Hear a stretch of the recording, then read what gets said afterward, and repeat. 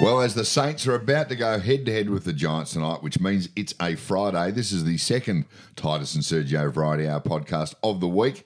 I'm Sergio Paradise, and here is a bloke who, after much speculation, has just announced that he's retiring from all official duties. It's Titus O'Reilly. What is Prince Philip? What's he actually retiring from? Going to events? Going and, I don't know, snipping... ribbons and is he going to get being back fawned over by idiots and, I thought being offensive to minorities. That's what I thought. He's going to tone down the offensiveness now. So what's he going to do? That's what I thought last time. I thought he actually said, I'll ring Centrelink tomorrow. That won't take long. Oh, it was exciting. I didn't...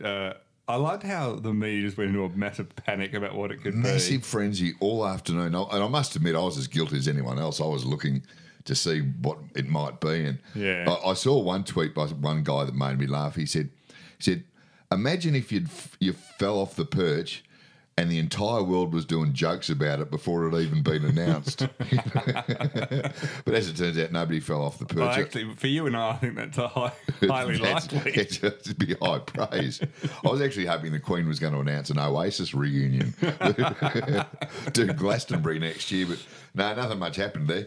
Well, we've been doing two consistently for a while. I think we missed one, which was the shortened week because of but most of the time we've been doing two, as we promised, and that's all thanks to our supporters who are an increasing number, and it's terrific.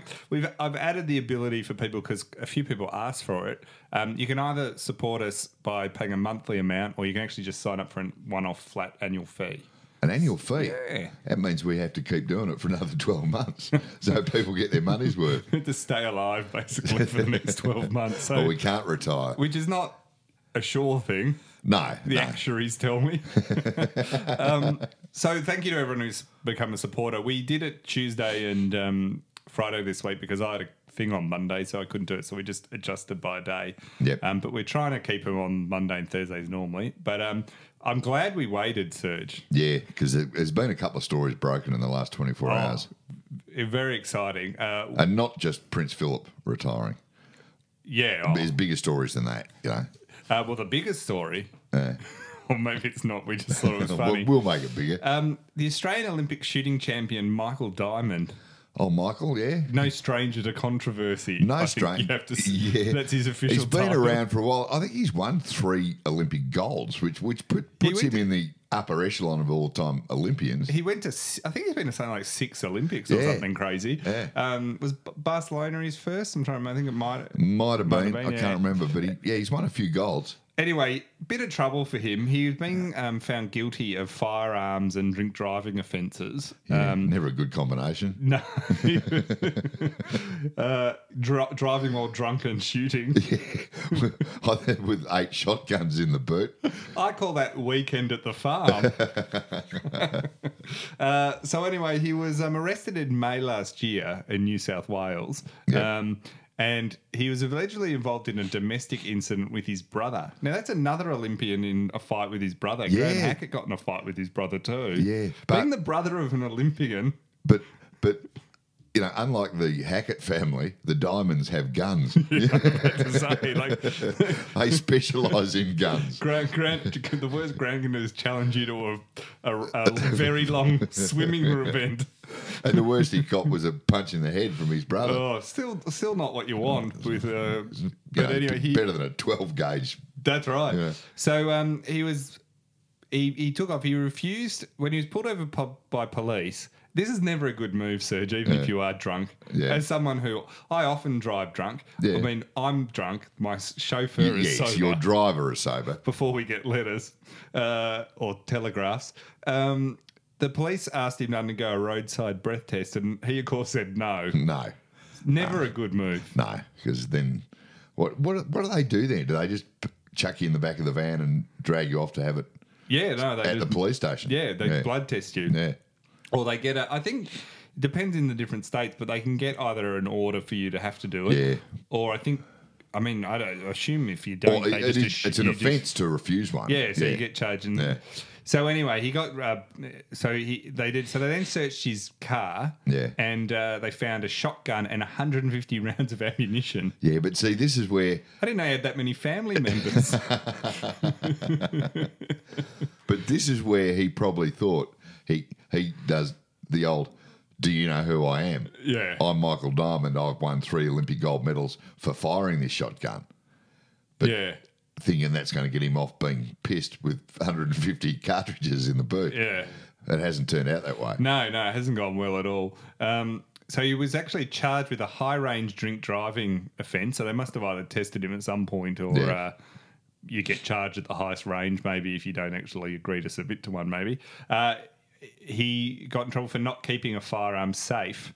So the thing there is, like, is just chucking the shotgun in the boot no longer considered safe? Or was it in the passenger side? I don't know. See, in my day, just the handgun went straight into the glove box. What do you mean in your day? It's still your day. That's why I always drive with you. I'm a bit nervous. Yeah, it's the old Glock in the glove box trick. That old trick. Here's a tip for young punters. He was also charged with using a firearm while under the influence of alcohol. So he must have used it along the way. He's fired it. But you'd have to... Who's he fired it at? Well, you've got to give him the benefit of the doubt. This is not while driving or like... Well, I don't know. I mean, the old shotty out the windows was never a good idea. But you'd have to assume that he didn't fire it at his brother or anyone, because he's an Olympic gold medalist. He would have shot. He would have got them. Wouldn't have missed. He wouldn't have missed. I don't know. I mean, he'd be on a murder charge if he'd been feeding him about it. Might not. Now, because of this conviction, he receives a mandatory 10-year ban on firearms that will stop him owning or even using a gun. So for the next 10 years, he can't touch a gun. That's the end of his Olympic career, which was pretty much finished anyway. He's just going to have to, make the sound of a gun while cocking his hand.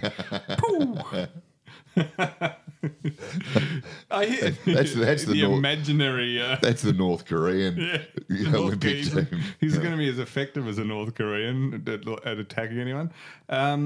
So there you go. That's Michael Diamond. We can scratch him off. Now, he actually missed the last Olympics in Rio. Yeah, and there was some controversy there. Well, that was because he got arrested for this, but he hadn't been charged yet. So they said, Kitty Chiller, she might not win gold medals, but she runs a tight ship. She sure does. When it comes to shotguns and grog, Kitty won't have a bar of that yet. Anyway, so that was fun. Now, this also broke last night, which was fascinating. Sorry, when I say broke, I mean it just was mentioned by the CEO of the Saints, so it's not hardly Watergate. But St Kilda have confirmed they've got intentions to play more home and away games in Auckland, which I believe is in New Zealand, Serge. Right. You a fan of New Zealand? No, I'm not a big fan of New Zealand. Never liked New Zealand. Little Australia, I like to call it. I spent 6 months in New Zealand when I was 10. Did you really? Yeah, I did. Where were your parents? There was the old, just go and stand over there in Wellington. We'll be back in a minute. Why were you there? Oh, because of Dad's work or something. But after 6 months, we came back because we hated it so much. Oh, really? What part of? Wellington. Oh, you're in where? Yeah, it's cold and very windy in Wellington. It is. And there was a school teacher there. Geez, I hope he died a rotten, painful death. Yeah, right. Yeah. So you're not bitter. No, not at all. I used to get bashed up every day. He used to bash you up? No, not the teacher, but all the kids did. He used to bash you up? Yeah, for being an Aussie. Oh, really? Yeah, and that went on for 5 months until the biggest kid in the school, this big Maori guy who was captain of the rugby team, came over there one day and said, that Aussie kid's had enough. I said, mate, you could have said mentioned that 5 months ago. Thanks, but, Yeah, where were you 5 months? You've gone on, enough really? about it. So that's a long-winded answer to your question. No, I don't like New Zealand. Yeah, right. So I won't be going to the Saints. Unlike Adelaide and some of the other places, you've got a legitimate reason for not liking New Zealand. Oh, I tell you, Adelaide's like Monaco compared to Wellington. I think that's their new tourism slogan. So anyway, we're getting back at New Zealand because we're sending them the Saints. The Saints, yep. Again, Chief Executive Matt Finn has flagged that the Saints could be playing New Zealand as soon as next season. Now, who did they play against over there last time? I'm trying to remember. They played Brisbane in one game, and that was horrendous. And then I can't. Was it Geelong? Oh no, it wasn't someone that good. They always send like the dud sides. It's always the worst. I mean, no wonder. It'll be it's Port and Gold Coast or something. Why they keep thinking this is ever going to? We can't win over Western Sydney. What's Matt Finnis's justification, or why is he suggesting it's going to be a good idea? Tell me if you want to be on what Matt Finnis is currently on. Certainly, this is what he said. Certainly, there is a lot of enthusiasm within Auckland to play AFL football from either late 2018 or certainly 2019. Do you really think there's a lot of where in Auckland is he garnering this information? I think he's just talking to like one bloke. Yeah. Oh, he's met one bloke in the pub over there, and bring your footy over here. That'd be terrific. Yeah, would love you. Do you think the Saints they'll want to play in the new underwater stadium that we mentioned earlier in the week? Yeah, that's right. Remind them of Moorabbin. Well, they're saying that it'll be fairly damp. The big thing here is they need to secure a stadium that's reconfigured for AFL basically because they're all rugby fields. They're all too small. So. Well, I personally just want to put on record. I think that's a terrible idea, and that's just a loss-making adventure there. No, I mean, I guess they'd probably make more money there than most games that Eddie had. Well, I think that's probably. But that's their only motivation. But to come out and say, "Oh no, there's a lot of people in New Zealand really want to see this." Is that why no one turns up to all the games you've had theirs over? You're gilding it there, Matt. Do you think they should run past Nat Fyfe if he wants to play there first? Yeah, Fyfe, you might want to go over there, do a bit of snowboarding after the game. Now, every now and then, an ex-sports person comes up with an idea so clever, such genius, that it takes my breath away. And this is an old mate of yours. And this is one of them, is it? This is one of them. This is an old mate of yours. Former rugby league star, and this is how they described him in the paper, wealthy Sydney businessman. Now, whenever I hear Sydney businessman... Yeah, you just think crook. Yeah. Dodgy cowboy Sydney. No matter what. Colourful Sydney identity. Yeah, but just Sydney businessman on its own makes me worried. But anyway, former rugby league star and wealthy Sydney businessman Benny Elias, who's a very good... he's not an old mate of mine. I've met him. Yeah, I know. I was just winding you up. If he's become a wealthy Sydney businessman, would imply that he's pretty sharp.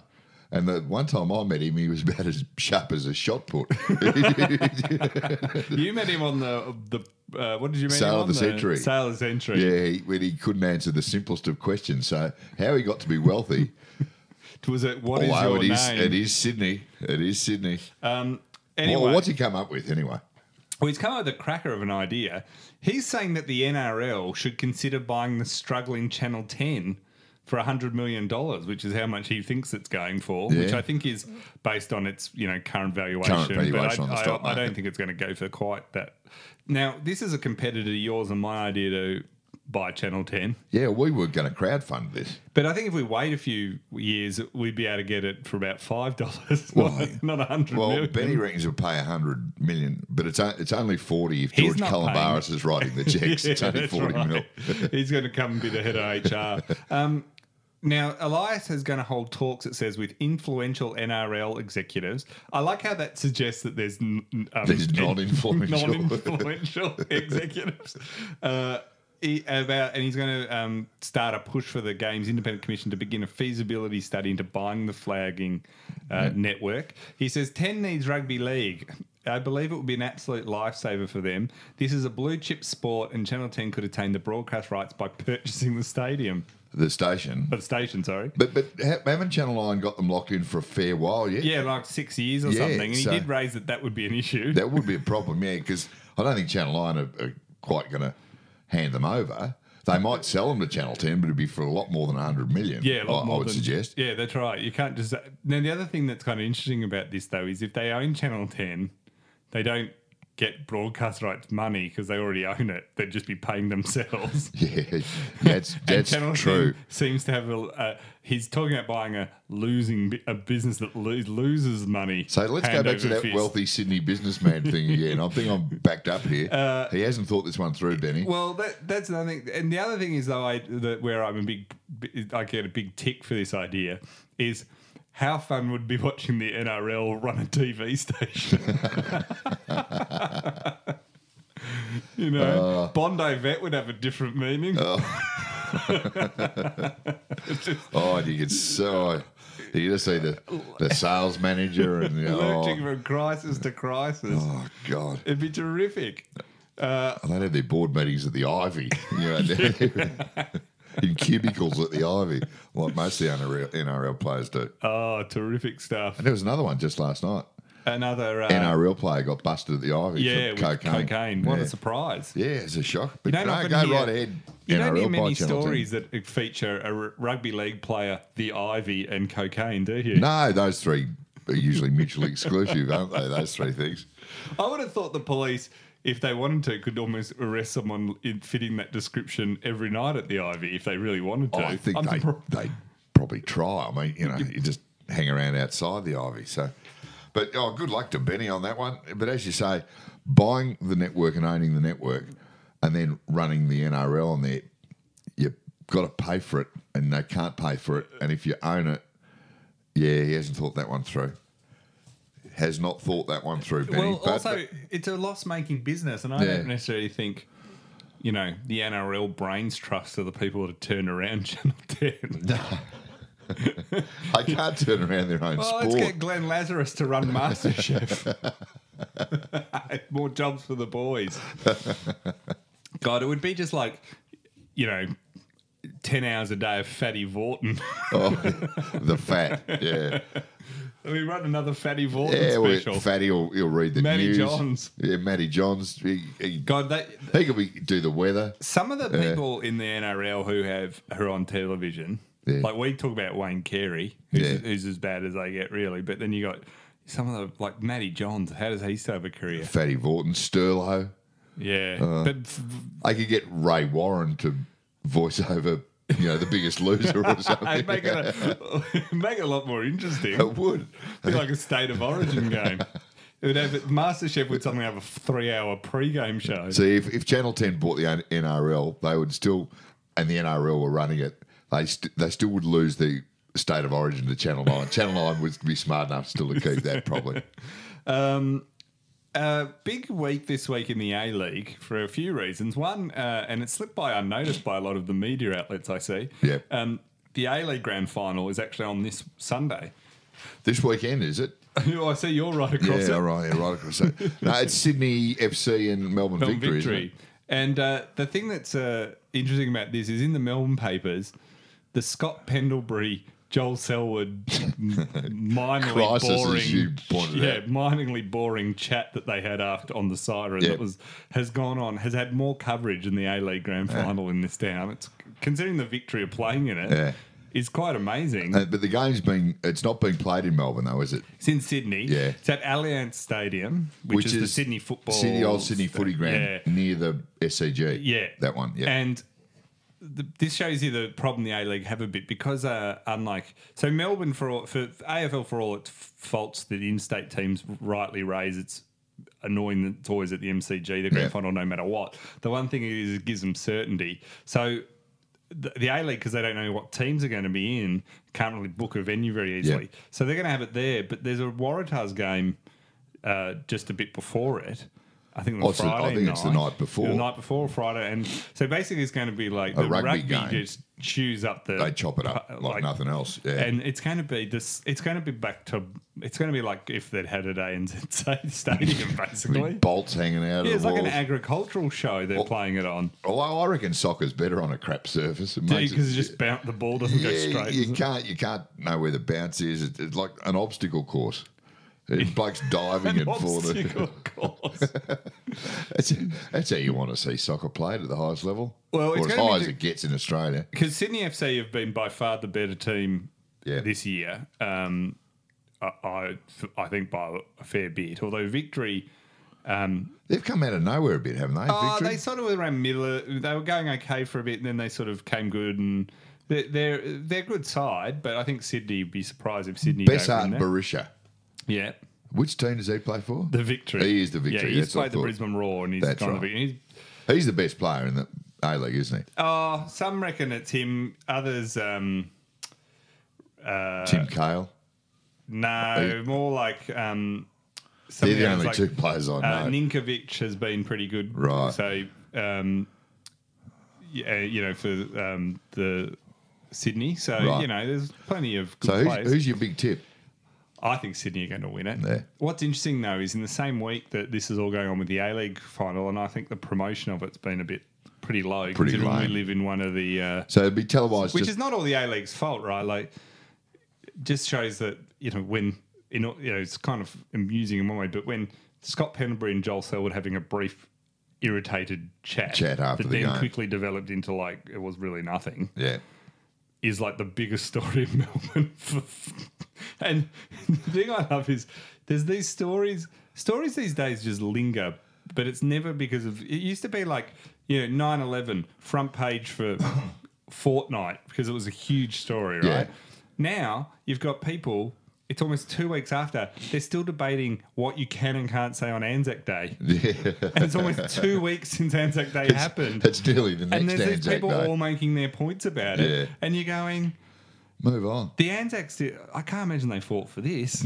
They probably... And if you could go to someone who was actually at Gallipoli and, bring them back and say, what do you think of this? They'd probably go, we fought to get you to all stop talking. Yeah. We didn't Just fight stop talking. for your right to watch Q&A. Yeah. Oh, it's just they just keep going on about it. It's like, oh, calm down, like move on. And it's the same with the Scott Pendlebury Selwood stuff. So when the A-League's getting sort of pushed behind that in the pecking order for when it's a grand final. So the granny this week it just televised on Foxtel, I presume. I think it's on SBS. Oh, SBS, of course. Yeah, so they've had a lot of the coverage. Now, it's in a week where there's been a bit of... it's on Sunday at 5 p.m. in Sunday evening. So we should add that in a week where they've got the grand final, the A-League clubs have been meeting with Football Federation Australia. This is the thing we talked to John Stenzold about where... Yeah, I mean, as you say, this is another thing that's been going on forever with no resolution in sight. That's right. And so at least the AFL will make a knee-jerk reaction and it will be the wrong decision, but they'll do it fast. They'll do it, yeah. They'll make it... unless it's a story that needs to be covered up for a year or two. Then they'll just bury it. Whitfield. Yeah, exactly. Although they had that rules summit, the AFL...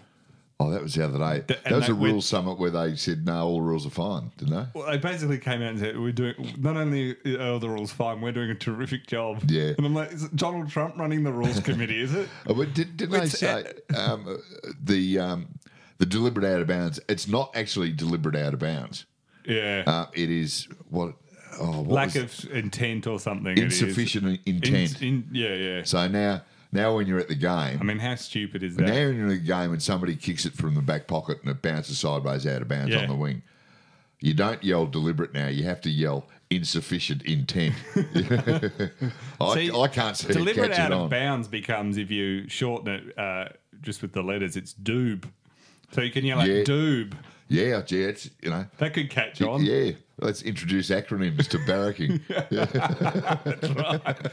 But the thing...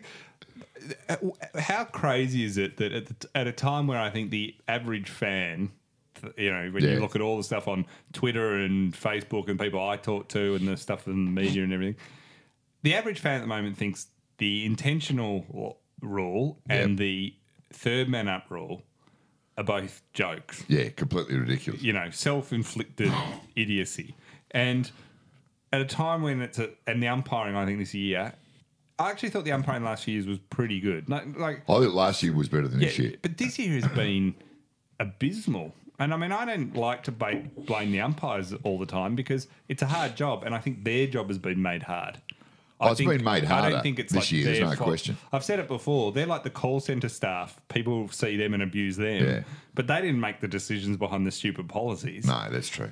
So how is it at a time when it's as bad as it's ever been in a way, the AFL get together and go, it's all great. That's the AFL. But it's just a disconnect to... Yeah, with their... What's the word these days? Stakeholders. Where they are on... I just don't know what their brand is anymore, Serge. No, but they're on a journey. So the AFL, the A-League met with all their clubs, or the FFA met with the A-League clubs, and it's all about how much money they get, basically. Yep. And... The FFA thought they were offering them a bit more funding and giving them I think it would sort of sell it. Well, the A-League clubs walked out. That's always a good good result. Feigning injury. They did a dive. They've taken a dive, yeah. But anyway, the FFA chairman, Stephen Lowy, who got the job as the son of the previous chairman, so it's hereditary. Son of Frank. Yeah. You know when a position's hereditary, a la Prince Philip, it's not going to go well. Hasn't that just got soccer written all over it, though? It is a bit of. It is perceived as a bit of a return to the bad old days.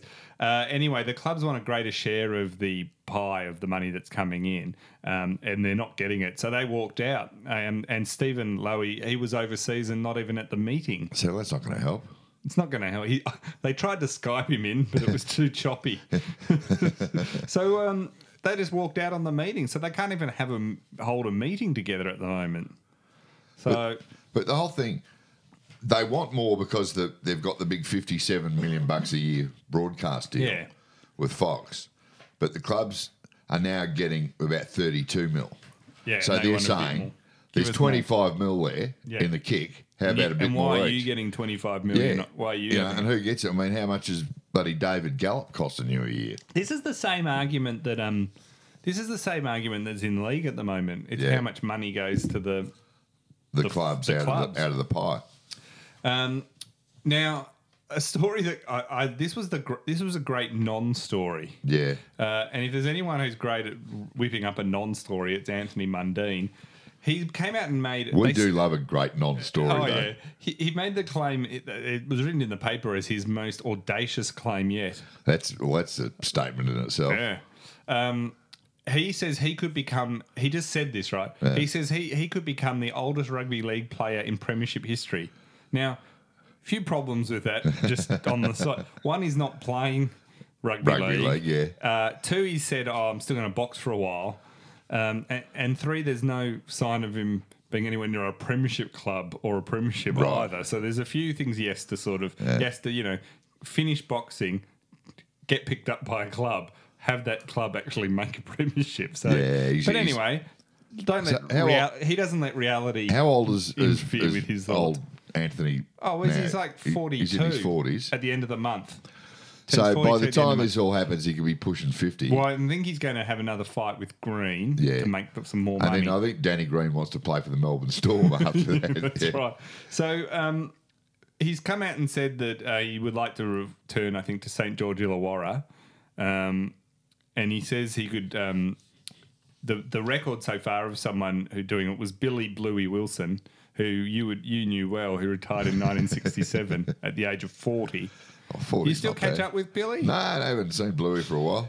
He said, Mundine said, I feel that good and that useful. If I can get anywhere up to the speed of what I used to be as a youngster, that could definitely be an option. I want to do things that have never been done. I want to make it possible.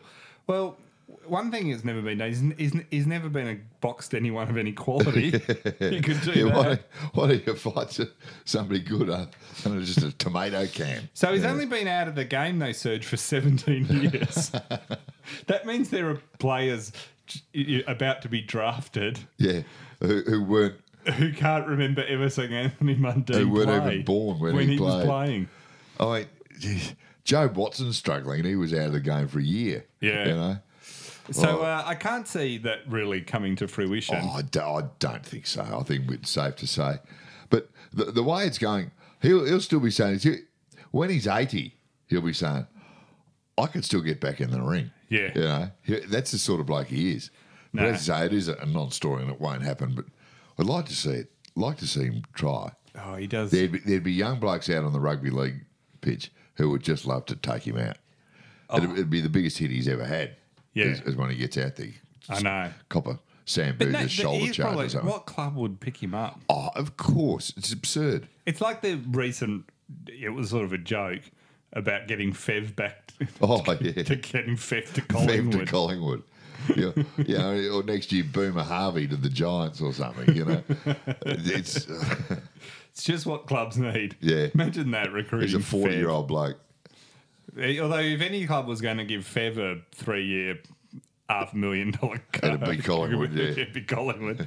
Now, Serge, this is something talking about the umpiring earlier. Two umpires went the biff in a recent game. This is what you like to see. Yeah. Now, an investigation has been launched, which is you have to do that, into a bizarre dust-up between two umpires at a local football match. Spectators watched in disbelief as a field umpire and goal umpire had to be physically separated by other umpires in the middle of the ground. Come on, you blokes, break it up. I've reported you. Yeah. I've reported you. But one was a field umpire and one was a goal umpire. Yeah. What was the argument about? Well, it says tempers boiled over at halftime during a Riverina Football League match on the weekend, and a volunteer was needed to stand in as goal umpire so the game could continue. AFL Riverina is investigating the incident and has requested statements from both umpires. The league says it won't comment until the probe is completed. So... Wagga's Daily Advertiser reported Central umpire Rod Apted and goal umpire Dennis Rudd exchanged words in the middle of the field and then came to grips. Right, what was it over was it a touched? Did they, so you got an umpire's call, get stuffed. I don't know what happened there. I don't know. Maybe it could even be something personal, not related to the actual that's game. That's what I'd like to see. Like, yeah, it is the Riverina. Could have done a Gary Lyon. Could have. As the new term, which means he's about to get an unsuccessful radio show. He's going to have to be well paid to not rate. Hey, good luck with that, Rod. Isn't that going beautifully? Yeah. I tell you what, and I reckon some people listening to us would be the culprits. Every time that SEN's breakfast show put up a Facebook post... on any topic, right? It doesn't matter. They say, especially if it says Gary thinks they should play this game here and it'll be a benign comment, right? Yeah. Like he's done some stupid ones, like when he said that you shouldn't bring kids onto the ground after the AFL women's final and things like that. So, but even when it's just a benign comment, like just a standard footy comment, bro, every comment almost, and there'll be like 300 of them will be. You know what, Gary? Yeah, at least you didn't. His best mate's misses. Or stick to, even if, he just is, he just can't get past it. He's not hiding to nothing. It's just the comments themselves are like, just every time though. Yep. It's just unbelievable. So we will follow this story closely about the two fighting umpires. Though. I want to see what it was all about and see if they get suspended. Will they get suspended? Oh, I think they are. I think they will be suspended. They will be, I guess, from now once on. This probe gets underway. Yeah. Another thing is, it seems to be we're about a fortnight away from Port Adelaide playing the Gold Coast in China. Did you see they've already started promos for it on Fox Footy?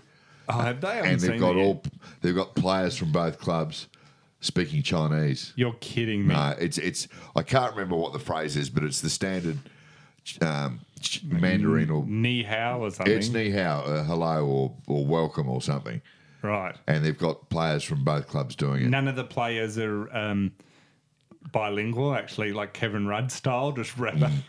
Didn't appear to be that familiar with it. They could have a lot of them struggling with English. I'm surprised they didn't get Lin Jong across to help them out. But as you say, most of them struggle with English. And they just look so uncomfortable looking down the barrel of the camera. I'm just speaking Chinese. It's appallingly bad. The whole thing. Speaking to someone who's going over there, who works for one of the media organisations, and we were having a laugh about what are the odds that we get through this without a racist incident. Well, I read or a cultural. There'll be something that would go wrong. Yeah. But I also read yesterday that apparently quite a few AFL executives are already, quote, on the ground in Shanghai, making sure this goes well. But what I've heard across media, AFL and the clubs is, except for Port Adelaide, of course, is that this has been a logistical nightmare. Oh, of course. Getting visas, getting everything organised. It's cost Seven a lot of money. It's cost the AFL a lot of money. I've heard a few people say it's not going to happen again because it's just not. It's just a huge exercise for not a lot of upside. Most of the 10,000 that have sold are either expats or they're Port Adelaide taking a bunch of. They put on packages to take a bunch of people over there. They'll be just handing tickets out. Yeah, it's in not the streets of Shanghai. Well, it's sold out, but it's only and so who knows? I mean, we can't win over New Zealand. We're going to win over China. Oh, exactly. But you really hope there's maybe an incident on a plane just out of Hong Kong. Well, remember when Melbourne went to China? What a disaster that was. That was appalling. Apparently, all the Melbourne players were just drunk on the grog the entire time. Tom Scully reckons that was half the reason he left Melbourne. Yeah, because they were throwing up. Someone threw up on him, didn't he? And then they also they only played 16 aside because a lot of the players were so hungover they couldn't get up for it. And it's hot. It was basically Liberatore's trip to Vietnam. Apparently, when Liberatore did that trip to Vietnam, everyone talks about how he played for the Vietnam Swans. Yes. But I was told by someone who was there and said it was. So I saw someone who was at that game in Vietnam when Liberatore played and shaved his head. Remember that crazy shaving his head? And he actually played for Laos. Right. So there was Laos versus It wasn't the Vietnam Swans. Well, they were playing the Vietnam Swans, and I got told he played for Laos. But anyway, there's a group of these people who were all at that match, and they were telling me, it was end of season. They were all over there doing something. Yeah. So they were all drinking, and no one was taking anything seriously. And then Liberatore goes, I'll play, and he's drunk, and he goes, I'll play, and they're all laughing. And so anyway, he went into the ruck, right? Because, he's a lot better than everyone else. And they're thinking, this will be funny, but you shouldn't do it, but this will be funny. Anyway, I said, and did he say just even stuffing around, they said, and he was just way better than everyone else. And I said, even though he was just stuffing around, he was way better than everyone else. And they go, nah, he went really hard. He wasn't stuffing around. So apparently that game, he was not half-arsing it at all. He was full, almost, not quite an AFL intensity, but it was like... So he's a strange cat. Someone can correct me, but I'm told he played for Laos, not for Vietnam. Okay. So, not that it makes a huge difference. 30, 40 years ago, there wasn't a lot of love lost between Laos and Vietnam, was there? No, but I think the fact that this has been played basically between expats. Pissed Australians, it didn't really matter. The names didn't really matter. There wasn't a lot of cultural baggage being brought along. Anyway, you're talking about Melbourne. The Melbourne United in the NBL... They're going to play a game in China 3 days after the AFL clash between Port Adelaide and Gold Coast in Shanghai. They're going to play a friendly game against the Chinese Basketball Association club Jiangsu Dragons in Nanjing on May 17th. I reckon there'd be a lot of Chinese teams called the Dragons. Just a few? Yeah, I reckon there would be. They might be the relocated, Southeast Melbourne Dragons. Remember they lasted about 5 minutes? Was that South Melbourne Dragons? Yeah, it was that after the Southeast Melbourne Magic. Yeah, that was that. They were around for about a year. Because I think, what's his name? Brian Goorjian, who used to coach the Boomers, he's now coaching in China, is he? Very successfully. I might be wrong here, but I think this might be his team, the Jiangsu Dragons. Right. Well, anyway, it's in Nanjing. Now, the difference in this is China is basketball mad, apparently. They are. That actually makes this will more be huge. sense. Yeah. This makes perfect sense because I know the NBL are hoping to forge some stronger ties with China for that very reason because Chinese basketball is just massive. Whereas Chinese AFL, I think, is still in its infancy, despite it's still in its infancy? Despite the Port and the Gold Coast. I don't even think it's been consummated. It hasn't been conceived yet. But they're playing in Nanjing. They're just not that into us. No, not at all. So anyway, they're going over there too. So everyone's going to China. If Melbourne United win this game and win it easily, will they call it the Nanjing Massacre? That's probably and now we have the culturally insensitive moment. Yeah, that was, for those who don't know, that was in 1938 when Japanese troops murdered about 300,000 Chinese in Nanjing. Yeah, they remember that not too fondly. There's a few issues still between. Now, Sergio, we don't usually cover off motor racing that much. No, we don't touch on motor racing that often at all. But we do when they give us this sort of story. They've had to warn the teams to stop dobbing in their the other teams, their opponents, because there's always blues in the supercars. Yeah, but this takes it to another level, right? So they had the Phillip Island 500, which I know you were down at, and it was plunged into farcical scenes. after 8 cars were slapped with race-ruining penalties for crossing a pit lane line that had never been previously policed. So hang on, there's a rule that had never been policed. Can't go over a certain line. No one ever paid any attention to it. And they've all had their races ruined. And a whole by the bunch penalty. of them had all been whipped. Now, what happened was they suddenly got one of the guys who was who did it. They got the people running it, the race.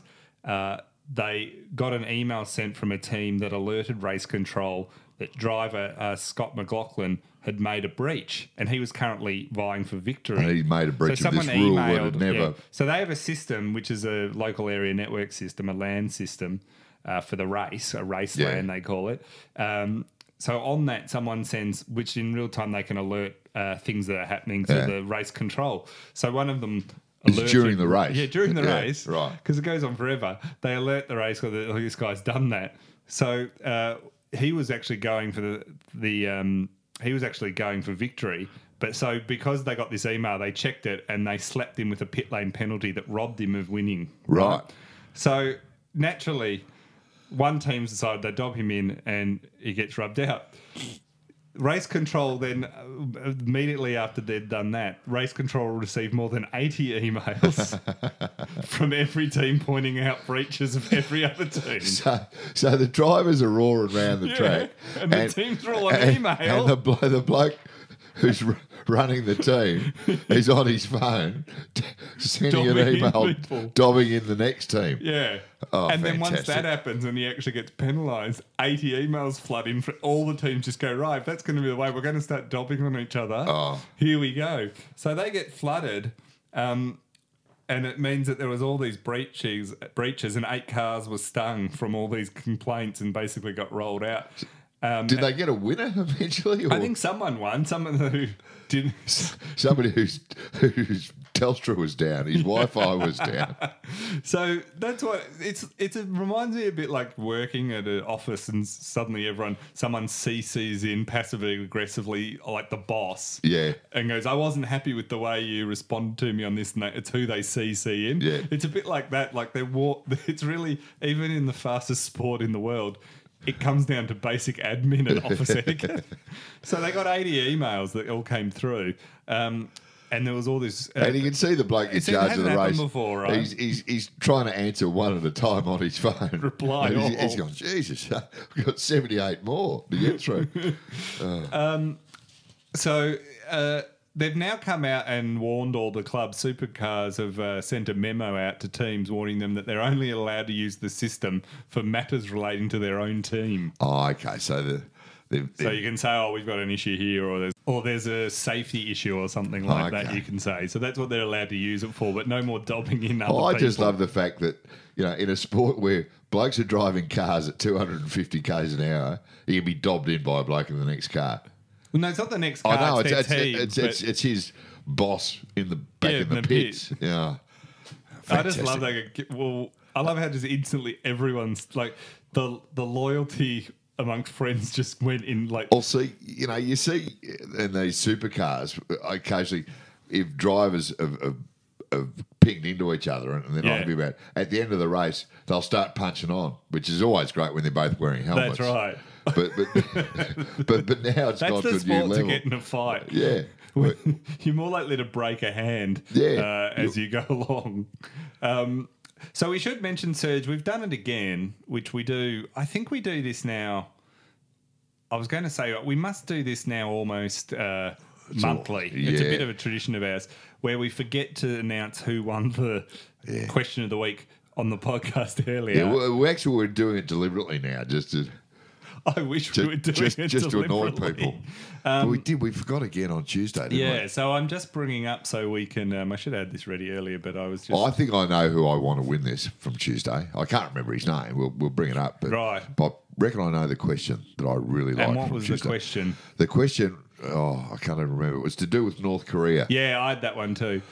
So the question that we liked was Gavin McDonnell around Joe Danaher. Who would win a shootout between Joe Danaher and North Korea? Yeah, so congratulations, question Gavin. of the week, Gav. I sent out a bunch of T-shirts. Now, if anyone, I've missed anyone in the who won thing, and I can go back and check. So don't email me if you you owe me 8 t-shirts. Yeah, because I can go back and check. But I think I've got most people. But if there's anyone I haven't got one out to yet, just let me know because I just sent out a bunch. So I think most people should be receiving them who have won them. We do actually send them out. It's not a myth. It actually does happen. Trust me, I've seen him do it. It'd be interesting. They're all talking about Joe Danaher's body language all week, and I'm like, is there anything less? Like, that's another non-story. I mean, his kicking was a story because it completely changed the context of the game, and he's got a history of it. But hugging Michael Hibberd really didn't affect the result. I wouldn't have thought. It's his old teammate, for Christ's sake. He played well, just can't kick straight. Yeah, That's nothing to do with body. His problem with his body language is his foot. And the fact that he's 6'8" is that his body language stands out more every time he does something. Yeah, so I think his real problem is his mustache. Yeah, it's a bit porn stuff. If you've been going 5 years and that's all you can grow. But to be fair, when he was hugging Michael Hibberd, Hibberd's mustache didn't look all that flash either. It hasn't been good either. All right, well, we're back on Monday. We will. Big weekend of footy coming up. Yeah. What's the game of the round to you? I was looking at this before. Melbourne Hawthorn. When was the last time we were favourites against Hawthorn? Oh, never? No, exactly. Although, look at us sitting in the 8th and them in 17th. Who's regretting the merger now? Gee, it's been a mess. I think St Kilda GWS tonight's actually an okay game. That'll be a good game to watch. Collingwood Carlton is no longer a blockbuster. No. I mean, anyone that says it is living in the past. Yeah.